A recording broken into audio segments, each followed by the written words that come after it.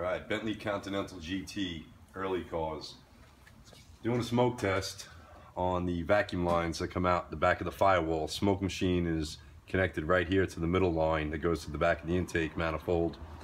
It comes down behind the rack and pinion, splits off right over here to a little T.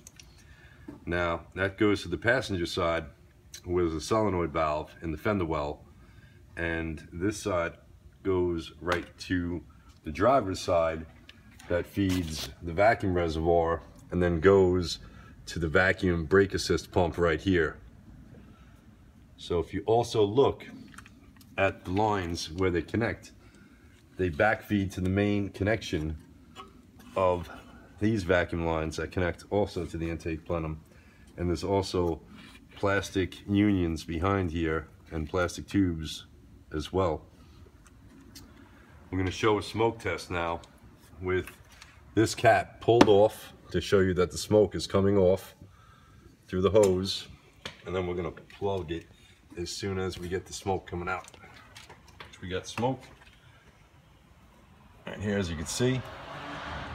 I'm going to cap it and look for more smoke, make sure there's no leaks.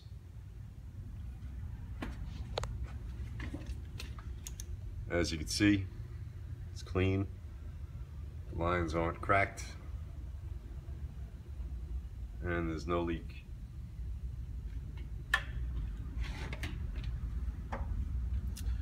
Alright, now I'm going to remove that hose off the middle. As you can see the smoke right here. We're going to connect it to the engine. In the last video, it wasn't too clear, but this I'm going to show you exactly where I'm connecting to, where that vacuum cap is painted red. Smoke machine's on. Connected it in.